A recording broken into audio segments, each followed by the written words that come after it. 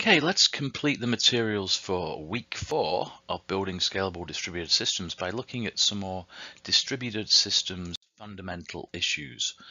These are inherent in any distributed system that we build, so they're really important that you understand their implications.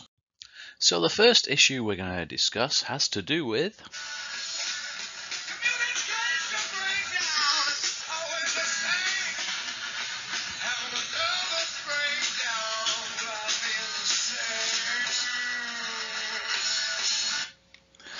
So as we know, distributed systems communicate over a network.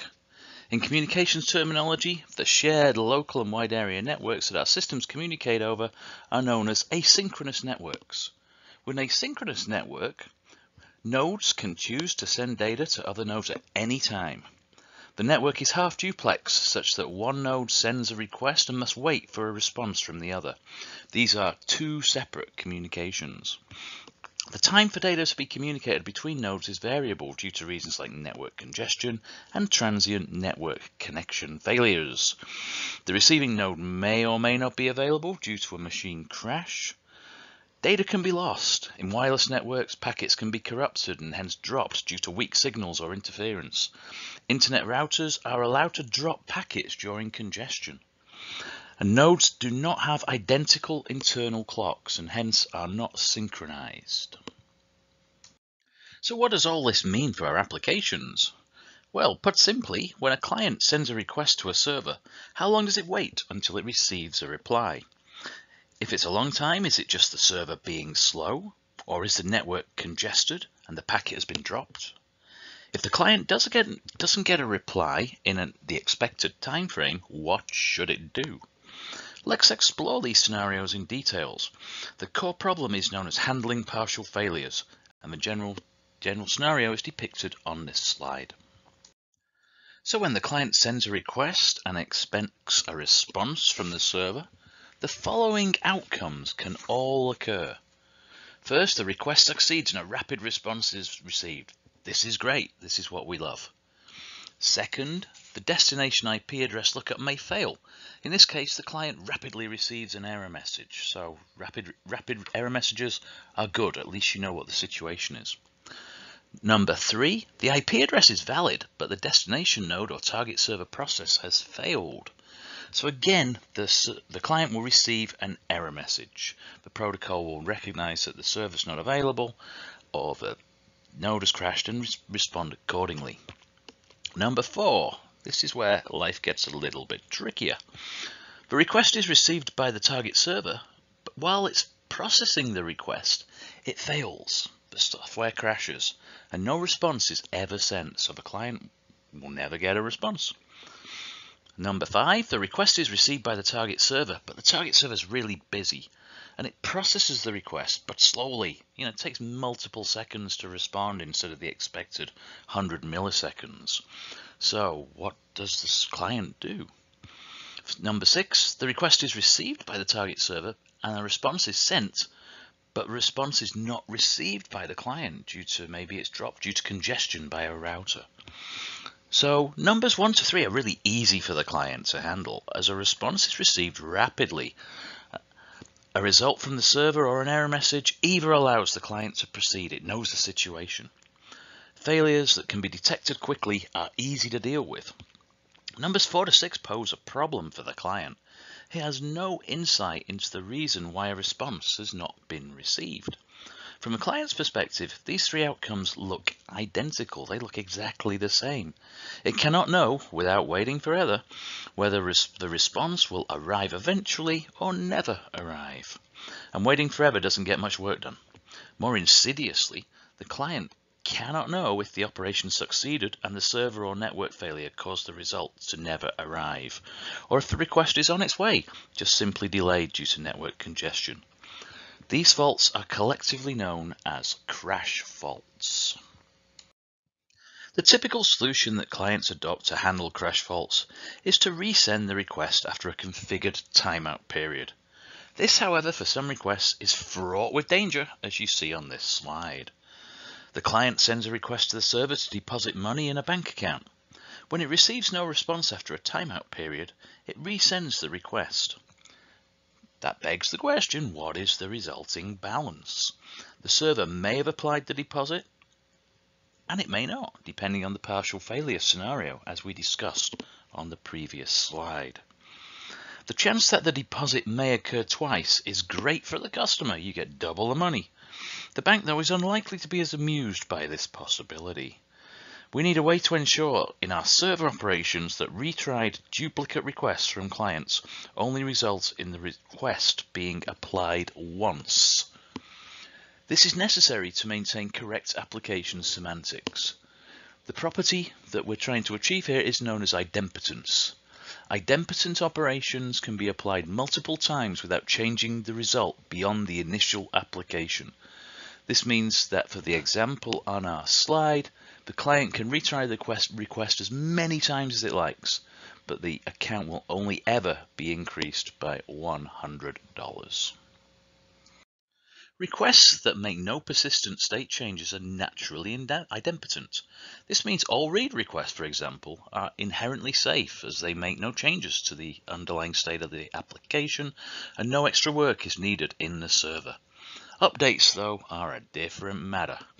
The system needs to devise a mechanism such that duplicate client requests can be detected by the server and they do not cause any state changes beyond the initial application. In API terms, these endpoints cause mutation of the server state and must be idempotent. The general approach to building idempotent operations is as follows. Clients include an idempotence key in all requests that mutate state. The key identifies a single operation from a specific client or event source. It's usually a composite of a user identifier, such as the session key, and a unique value, such as a local timestamp, a UUID, or a sequence number. When the server receives a request, it checks to see if it has previously seen the idempotence key by reading from a database that's uniquely designed for implementing idempotence. If the key is not in the database, this is a new request. The server then performs the business logic to update the application's state. It also stores the idempotence key in a database to indicate that the operation has been successfully applied. If the idempotence key is in the database, this indicates that this request is a retry from the client, and hence should not be processed. In this case, the server returns the valid results for the operation, so hopefully the client won't try again. The database used to store idempotence keys can be implemented in several ways. For example, as a separate database table or collection in the transactional database used for the application data, or it can be a dedicated database that provides very low latency lookups, such as a simple key value store. Unlike application data, idempotence keys don't have to be retained forever. Once a client receives an acknowledgement of success for an individual operation, the idempotence key can basically be discarded. It's no longer needed. The operation has succeeded. The simplest way to achieve this is to remove idempotence keys from the store after a specific time period, such as 60 minutes or 24 hours, and the time period depends totally on the application needs and the request volumes it's receiving. In addition, an idempotent API implementation must ensure that the application state is modified and the idempotence key is stored. Both must occur for success. If the application state is modified and due to some failure the idempotence key is not stored, then a retry will cause the operation to be applied twice because the idempotence key is not stored and the server will not see it when it looks it up. If the idempotence key is stored, but for some reason the application state is not modified, then the operation has not been applied. When a retry occurs, it will be filtered out as a duplicate as the idempotence key already exists, and the update will be lost. The implication here is that the updates to the application state and idempotence key store must both occur or neither must occur. If you know your databases, you'll recognize this as a requirement for transactional semantics. Transactional semantics will ensure exactly once semantics for our operations, which guarantees that all messages will be always processed exactly once, exactly what we need for idempotence. Exactly once does not mean there will be no message transmission failures, no retries, and no application crashes. These are all inevitable. The most important thing is that the retries eventually succeed and the result is always the same. We'll return to the issue of communication delivery guarantees in later sections. But as the slide illustrates, there's a spectrum of semantics, each with different guarantees and performance implications. At most, once delivery is fast and unreliable. This is what the UDP protocol provides us with. At least once delivery is the guarantee provided by the TCP/IP protocol, meaning duplicates are inevitable. Exactly once delivery, as we've discussed here, requires guarding against duplicates and hence trades off reliability against slower performance.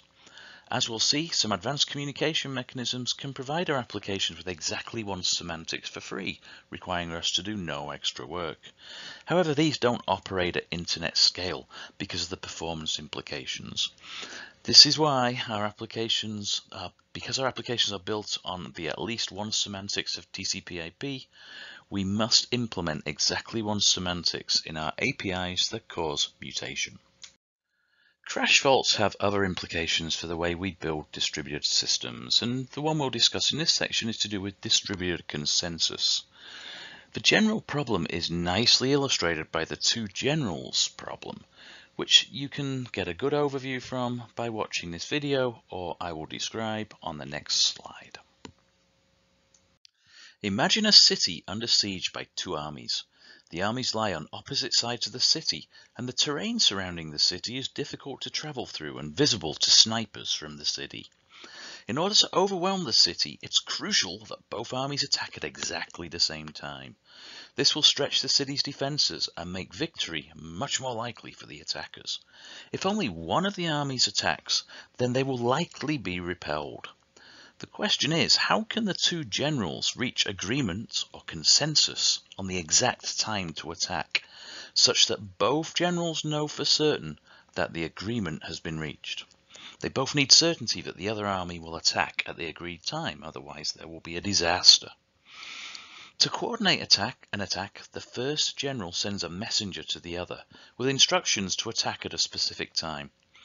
As the messenger may be captured or killed by snipers, the sending general cannot be certain the message has arrived unless they get an acknowledgement messenger from the second general. Of course, the acknowledgement messenger may also be captured or killed, so even if the original messenger does get through, the first general may never know. And even if the acknowledgement message arrives, how does the second general know this? Unless they get an acknowledgement from the first general of the acknowledgement. Hopefully the problem is apparent. With messengers being randomly captured or extinguished, there's no guarantee the two generals will ever reach consensus on the attack time. In fact, it can be proven that this is not possible to guarantee agreements. There are solutions that increase the likelihood of reaching consensus. For example, you may go Game of Thrones style, and each general may send 100 different messengers each time, thus increasing the probability that at least one will make the perilous journey to the other friendly army and successfully deliver the message. This two generals problem is analogous to two nodes in a distributed system wishing to reach agreement on some state, such as the value of a data item that can be updated at either. Partial failures are analogous to losing messages and acknowledgements. Messages may be lost or delayed for an indeterminate period of time. In fact, it can be demonstrated that consensus on an asynchronous network in the presence of crash faults, where messages can be delayed but not lost, is impossible to achieve within bounded time. This is known as the FLP impossibility theorem. Luckily, this is only a theoretical limitation. It demonstrates it's not possible to guarantee consensus will be reached with unbounded message delays on an asynchronous network. In reality, distributed systems reach consensus all the time. This is possible because, while our networks are asynchronous, we can establish sensible practical bounds on message delays and retry after timeout periods. FLP is therefore a worst-case scenario. Later in this course, we'll see several algorithms for establishing consensus when we discuss distributed databases. We should also note the issue of Byzantine failures. Imagine extending the two generals problem to having n generals, who all need to agree on the time of attack. Also, imagine in this scenario there are traitorous messengers who may change the value of the time of the attack, or traitorous generals who may send false information to other generals. This class of malicious failures are known as Byzantine faults, and are particularly sinister in distributed systems. Luckily, the systems we discuss in this course typically live behind well-protected, secure enterprise networks and administrative environments. This means we can practically exclude handling Byzantine faults. Algorithms that do address malicious behavior exist, and if you're interested in practical applications, take a look at blockchain technologies and Bitcoin. Finally, let's move on to the final topic in this week's materials, and that topic is the topic of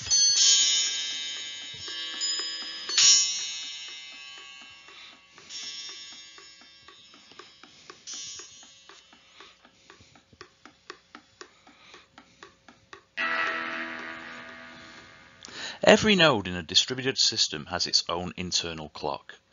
If all the clocks on every machine were perfectly synchronized, we could always simply compare the timestamps of events to determine the precise order they occur in. If this were reality, many of the problems we'll discuss with distributed systems would pretty much go away. Unfortunately, this is not the case. Clocks on individual nodes drift due to environmental conditions like changes in temperature or voltage. The amount of drift varies on every machine, but values like 10 to 20 seconds a day are not uncommon. Or with my current coffee machine, about 15 minutes a day. If left unchecked, the clock drift would render the time on a node meaningless, like my coffee machine if I don't correct it every few days. To address this problem, a number of time services exist. A time service represents an accurate time source, such as a GPS or an atomic clock, which can be used to reset the clock on a node to correct for the drift on a packet-switched, variable latency data network. The most widely used time service is NTP, which provides a hierarchically organized collection of time servers spanning the globe. The root servers, of which there are about 300 worldwide, are the most accurate.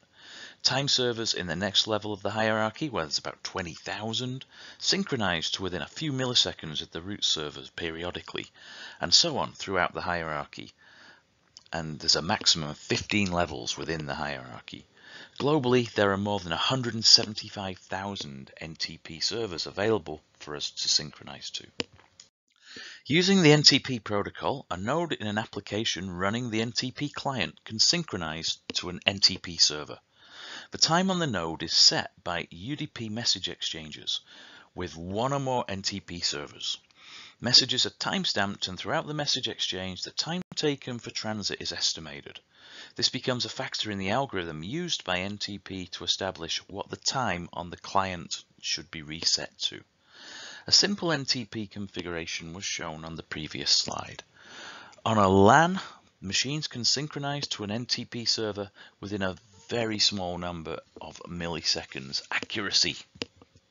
One interesting effect of NTP synchronization for our applications is that resetting of the clock can move the local node time forwards or backwards. This means that if our application is measuring the time taken for events to occur, e.g. to calculate latencies, it's possible that the end time of the event may be earlier than the start time if the NTP protocol has set the local time backwards. In fact, every node has two clocks. These are the time of day clock and the monotonic clock. The time of day clock represents the number of milliseconds since midnight January 1970, and in Java you can get the current time of the time of day clock using the system.currentTime_millis system call. This is a clock that can be reset by NTP and hence may jump forwards or backwards if it's a long way ahead or behind NTP time.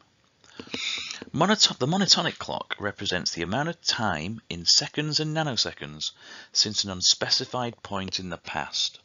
This is typically the time of the last boot of the system. It will only ever move forward, however again it may not be a totally accurate measure of elapsed time because it can be stalled during a virtual machine suspension. In Java, you can get the current monotonic clock time using the system.nano time call. Applications use NTP to ensure the clocks on every node in the system are closely synchronized, and we'll see real practical examples of why this is useful when we discuss distributed databases. It's typical for an application to resynchronize clocks on anything from a 1 hour to a 1 day time interval. This ensures the clocks remain close-ish in value. Still, if an application really needs to precisely know the order of events that can occur on different nodes, clock drift is going to make this fraught with danger. There are other time services that provide higher accuracy than NTP. Crony supports the NTP protocol but provides much higher accuracy and greater scalability than NTP. This is the reason it's recently been adopted by Facebook. Amazon has built the Amazon Time Sync service, and this has been achieved by installing GPS and atomic clocks in its data centers, and this service is available for free to all Amazon Cloud customers. The takeaway from this discussion is that our applications cannot rely on timestamps of events on different nodes to represent the actual order of these events. Clock drift, even by a second or two, makes cross-node timestamps comparisons meaningless. The implication of this will be clear when we discuss distributed databases in detail. We've covered a lot of ground in this section to explain some of the foundational issues of communication and time in distributed systems. The key issues that should resonate with you and take away from this module are listed on the slide here. They're to do with the diversity of communications that our applications must utilize and their different performance and reliability characteristics. The fact that we get very variable latencies across these shared wide area networks. The messages we send can fail, but we have protocols that try to cover for these failures and make our messaging reliable. We also have remote method invocation and remote procedure call technologies built on top of these reliable protocols, and these provide abstractions for client-server communication that mirror local calls. Consensus is a tricky thing in distributed systems because of the partial failures that applications experience, but in reality we can devise consensus algorithms, which we'll discuss later. And finally, clocks on individual nodes basically cannot be reliably compared, so we need to think about algorithms that enable us to make comparisons of the order of events across different nodes. These issues will pervade the discussions in the rest of this course.